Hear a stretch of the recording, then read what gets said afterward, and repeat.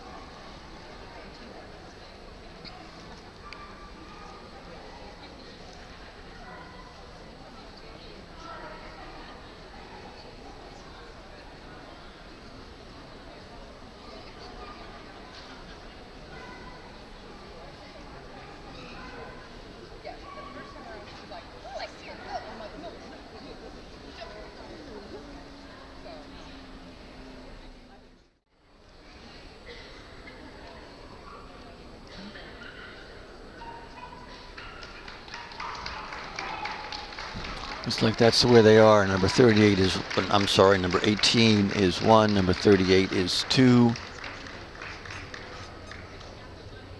Number 3 is number 26. And number 4 is number 20.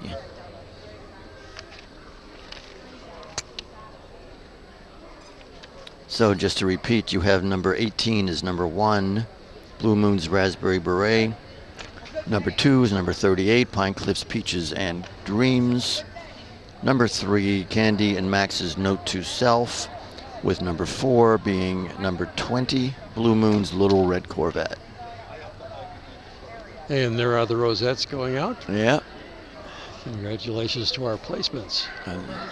That'll be our Ask Club class winners, and we'll wait for the variety coming after they do the other two varieties.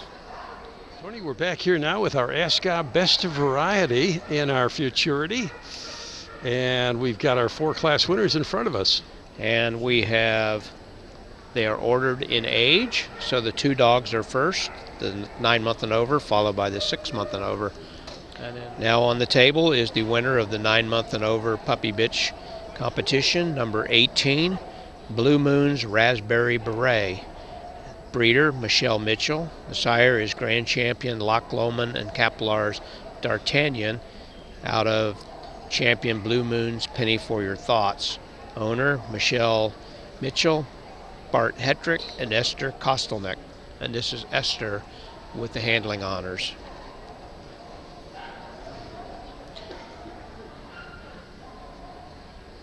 Okay, here we go. Looks like best in the ASCOB Futurity is number 18, Bleumoon's Raspberry Beret from the 9-month and over class. Owner Michelle Mitchell, and the handler is Esther Kostelnik, and also owned Bart Hattrick and Michelle. And the best of opposite sex is from the 9 to 12 9-month and over class, number 53, Champion Lawrence, Turn Back Time. So congratulations to both of our ASCOB, Best in Futurity, and Best Opposite Sex to Best of Variety in Futurity. Big honor as a breeder to win a Futurity.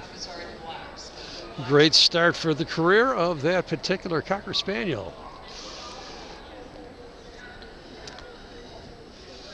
And we've seen her a number of times in our area, and she's definitely a nice, very nice bitch.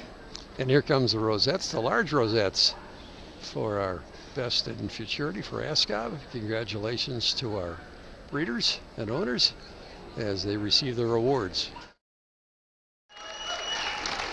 So here we go, best in futurity class. All of our winners for each variety And are now in the ring. Quite a crowd gathered around the ring.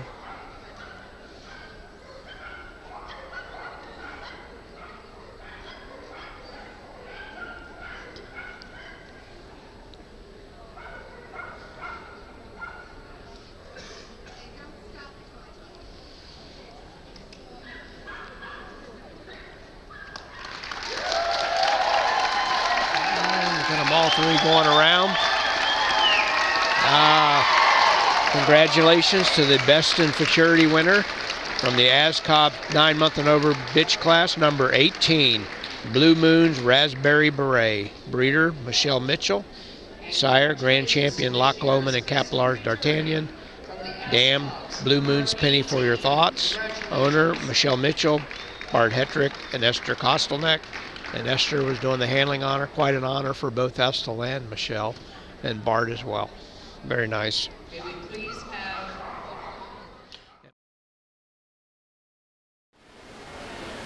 My name is Linda Moore, and we are here for the first day of the American Spaniel Flushing Show.